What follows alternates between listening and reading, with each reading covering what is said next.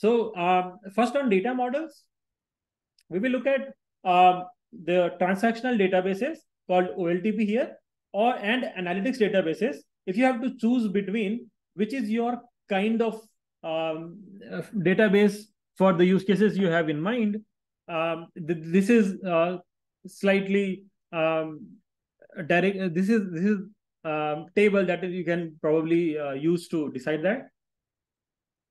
If your if the use case mainly has read patterns, then you probably for smaller number of records per query fetched by your primary key or other key that is indexed, you could use a transactional database like a MySQL or a Postgres or an Oracle.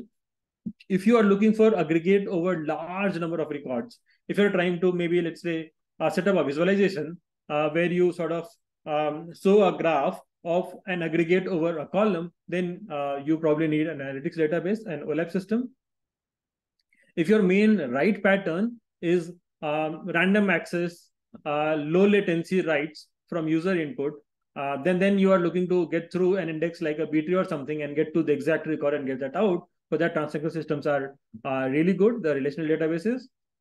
If you, by nature, your writes are bulk import or event streams, then you're looking for OLAP databases.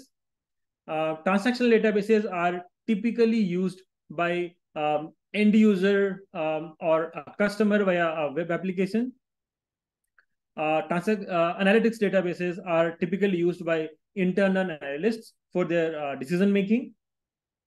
In your transactional database, you're looking for a state of data at this instant of time, while in analytics databases, you have historical data with some of the latest real-time data. Well, not real-time, maybe near real-time. Also, on the data size, if you have gigabytes to terabytes of data, maybe transactional systems, conventional relational databases will do well.